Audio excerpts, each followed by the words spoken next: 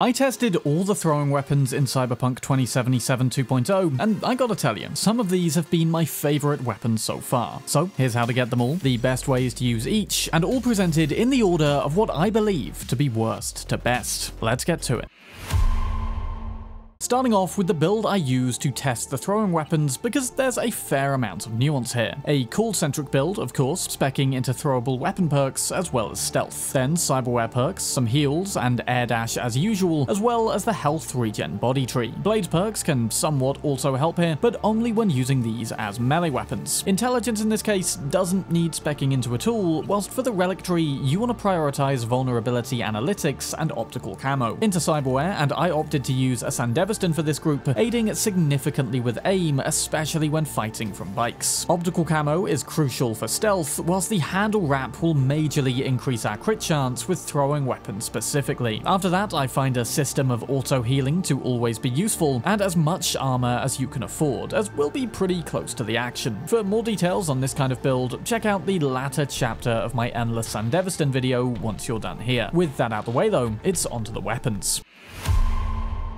As it was in 1.6, I'd say down at the bottom is the Chef's Knife, a culinary instrument which, to its credit, has a better chance to inflict bleeding damage than any of the others. No doubt extra sharp for maximum effectiveness in the kitchen. A decent choice, especially for an earlier game damage over time weapon, but losing out to the others as we progress. Throwing weapons in general are one of the most powerful builds of this game, functioning also as a decent ranged equivalent to a strong sword build. With a return time of about 4 seconds then, slower than the regular knife, this one isn't quite as viable as a standalone throwing weapon, though can still work well as the first use in a string of attacks to immediately proc that bleed effect. Though its 50% lower headshot multiplier and reduced range compared to the regular knife means this one loses out when attacking from stealth, one of the most effective ways to do a throwing weapon build. Our means of getting it is kind of cool though, as it's literally sold by the chefs around Night City, i.e. the food vendors. Though be warned, they will not part with their key kitchen utensil at a fair price. And if I were you, I would save your money, as there's better knives than this that we also need to buy. If you just so happen to find one earlier on though, then there's worse weapons you could run with.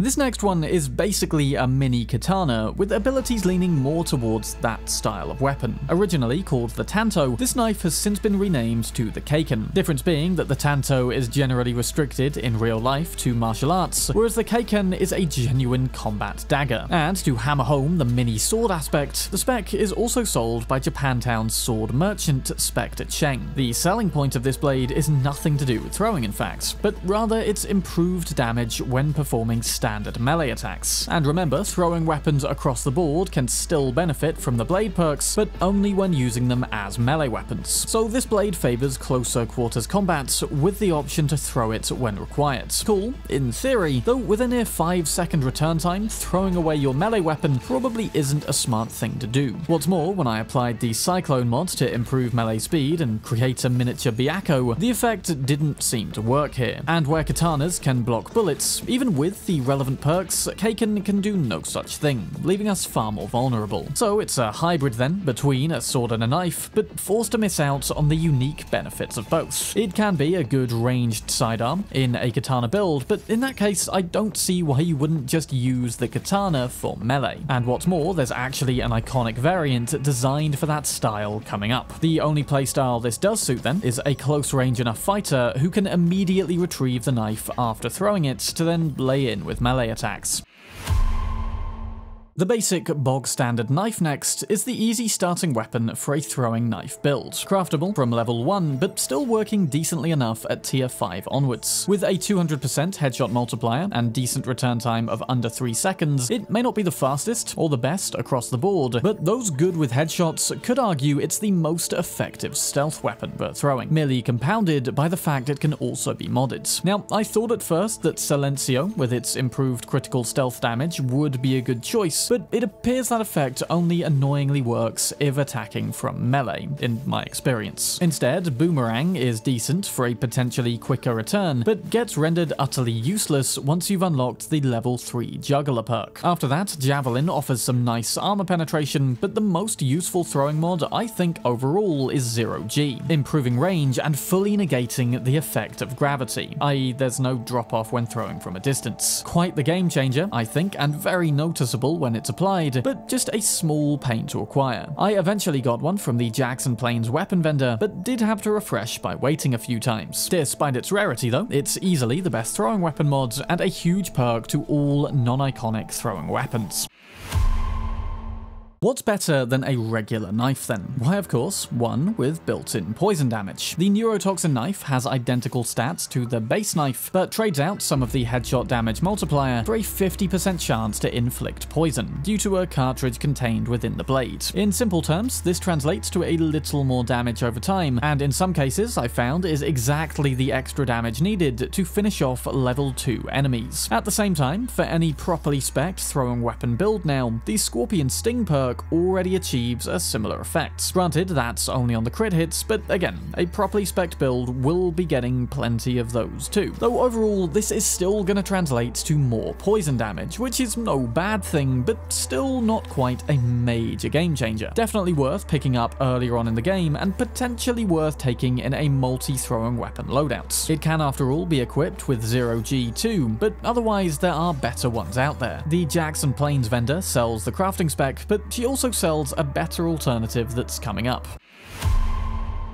If a hybrid build of throwing weapons and swords is what you're going for, then Emperor Saburo himself has the perfect combination for you. Nehan was an iconic Kaiken added in 2.0, which is found on Mr. Arasaka's body. If you're playing off an older save and missed it though, it's instead sold by Herald at the stadium. Used alongside the Satori Katana, it's possible to achieve an effect called hemorrhaging. By inflicting bleed on an enemy using one of the two weapons, look out for the icon above their head, then switching to the other weapon and continuing to attack, you the player will attain healing equal to the damage dealt by the second bleed effect. As I said in Swords Ranked, this ability teeters very much on the edge of vampirism, in my opinion, potentially alluding to the confirmation of a conspiracy preached by Gary the Prophet. Highly sought after by the vampire elite in Arasaka. Whilst hybrid builds like this can forcibly split your pool of perk points, and arguably are less effective than honing in on just one class of weapon, I would come back on that and argue they're more fun, with a greater range to the playstyle and being a little less monotonous. And that's why it's awesome to have pairings that encourage this, which literally work best when used in tandem. On its own though, Nehan isn't quite as special. Basically a Kaiken that actually deals less base damage, though does make up for it with an increased bleed chance and almost a halved return time. The fact that it's potentially free as well, and acquired early, means it's probably the best Kaiken model overall, unless you want to use some mods.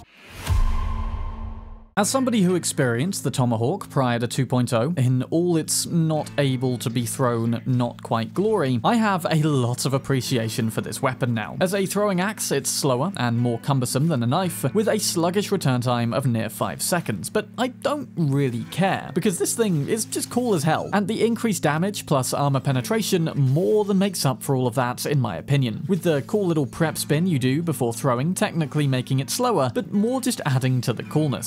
Slap a 0G mod on again in later game to make one-tap headshots even easier, though you should still be okay landing them regardless. Definitely worth using alongside other weapons to negate the return time a bit though, but otherwise this is a viable thing to use as soon as you get your hands on one. Now, whilst I wouldn't rush into buying one, given there's an even better iconic out there, if you want to relive your days playing Black Ops or Assassin's Creed 3 as soon as you can, I picked one up at either the Stadium vendor or the one at Westwind Estate. I don't think a crafting spec for this exists though.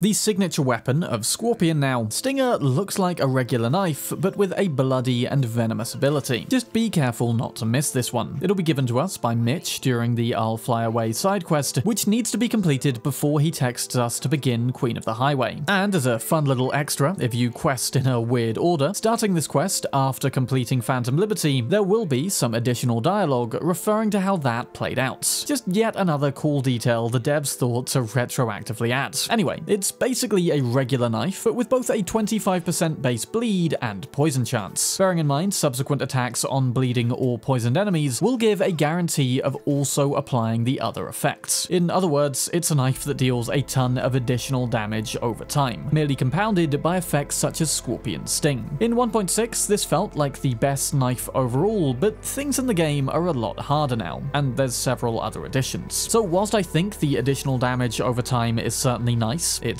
A, not nearly as high against bosses compared to other knife abilities, a mere 4 additional % damage to a max tack sniper from one hit, and B, whilst it's still useful in a top tier throwing build, there's more important things to favour by that point, though since it's free, you may as well still carry it around. The iconic Neurotoxin Knife comes with a special ability, but also a major drawback. Blue Fang, like its regular counterpart, is a poison-dealing, fang-shaped knife, and the paintwork of this one looks particularly brilliant. But with a return time of 7 seconds, you'll need to slot this alongside other throwing knives for it really to be viable. Always throwing this one first at the strongest enemy in the room, preferably landing a headshot. The poison of this knife, you see, is special, stunning enemies for about 4.5 seconds, 1 second after a headshot, or 3 seconds after any other hit. Exceptionally useful in some cases, but only on foes that you can't otherwise one-tap. Mind you, the instantaneous return of the Juggler perk does make using it like that less of a problem. It's kind of like the Stealth Ninja's equivalent of the Cripple Movement Quick Hack, an alternative method to cast said effect from a distance, though demanding greater accuracy. Not nearly top of the list, but definitely one to keep on you at all times, because it's one of the best things to throw at bosses. And in fact, for one-on-one solo fights, it can fully prevent your opponent from attacking. Buy it from the weapon vendor in Jackson Plains, and the sooner you do, the better, because it kind of becomes less useful as you become more powerful.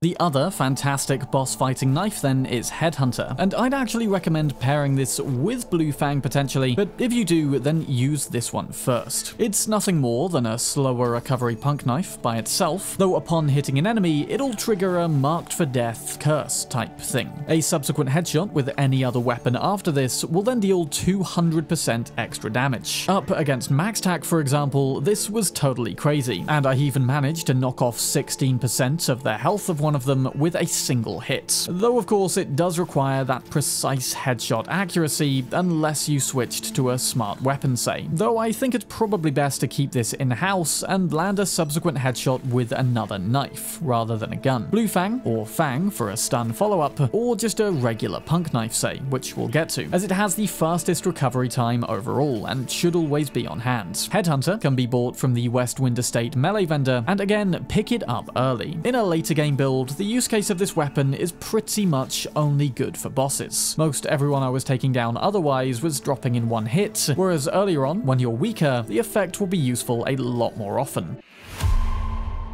Into the top 4 now, and each of these I'd say are absolute kings amongst throwing weapons. All winners across respective departments, with which is best depending on how you like to play. Personally though, Claw takes this spot. A larger throwing axe than the Tomahawk, which is of course slower, but deals more base damage. The spec can be found at Westwind Estate, and the return time is slightly longer than the Tomahawk, except for in one instance. As is often the case, the best copy of this weapon is its Xmod 2 variant, added in 2.1 and located in a place pretty obvious to look in for players of other open world RPGs. Video game logic dictates that something should be hidden atop this pyramid, and finally of course there is. It's free and it's the best, with significantly more range most notably, but some other boosted stats too. As usual, I'd recommend a 0G mod, increasing the range even more, then maybe also a javelin. The base model of the Claw might be a little slow for early game, but it's the fact that you can get the Xmod 2 as soon as you enter Dogtown that places it so high on this list. And also don't forget that throwing weapons now of course are usable from motorcycles, another 2.1 feature which you don't want to neglect. This certainly being a strong contender for that style of play given the extreme level of damage. And equipping a Sandevistan in this case makes aiming infinitely easier since our bike gets slowed but we do not. Slot the Xmod 2 variant with another Claw, or perhaps two, and you'll also negate the cooldown problem somewhat. Say what you will about Kurt Hansen, but the guy has style, and the Fang knife is arguably his best example of that. A Yakut hunting knife whose design is unlike anything else in the game. It's also proof that not all throwing weapons are designed to be used in an isolated build. Synergizing with the revolver Bald Eagle, also Hansen's dealing a leg shredding effect. See, whilst Fang misses out on a high headshot multiplier like the other knives, that really isn't its style. Instead, it's kind of like a better Blue Fang, crippling enemies on every hit, but doing so immediately and recovering slightly quicker. It also has just a higher base damage than any of the other knives, and a higher bleed chance, save for the chef's knife. It even sort of allows you to recreate Hansen's signature move. Crippling an enemy, running to retrieve the knife, then proceeding to take melee swipes at them will do significantly higher damage, and is a systematic way to deal with people, enhanced of course by Ascend Everston. Alternatively though, by also taking Bald Eagle, we can instead throw the knife at a leg, shoot said same leg, usually destroying it, and returning Fang immediately, technically turning it into one of the quickest recovering knives, but only at 100% accuracy with this method each time. Not a conventional throwing knife by any means, but a powerful and fun one nonetheless, with the big caveat being it's the only one of Hansen's weapons locked into a certain Phantom Liberty choice. So unless you side with Reed during Firestarter, you cannot pick this one up, sadly. A few times within this video, I've discussed knives with special abilities, things which, whilst good, become less relevant as you attain a higher tier, generally one-shotting throwing build. Indeed, once getting to said certain level, one thing becomes most important: the frequency by which we can attack. And the knife, with by far the speediest recovery time in-game, is the standard Punknife, returning in just 1.4 seconds. Make 3 of them with the crafting spec from Westwind Estate, and you will definitely never run out of knives to throw, though honestly even just one will do. Modded with at least a 0G, you won't even have to account for gravity. It'll be like owning a silent semi-automatic, only cooler, and with unlimited ammo. Equally, there's nothing to say you have to take this as your only knife, and as I alluded to talking about Headhunter, this is arguably the best secondary, on account of it pretty much always being available. By the time you've thrown your special ability knife too, this one will be back. And whilst that may not sound like the most incredible thing in the world, after testing all the knives and waiting on cooldowns a lot, it honestly made a huge difference.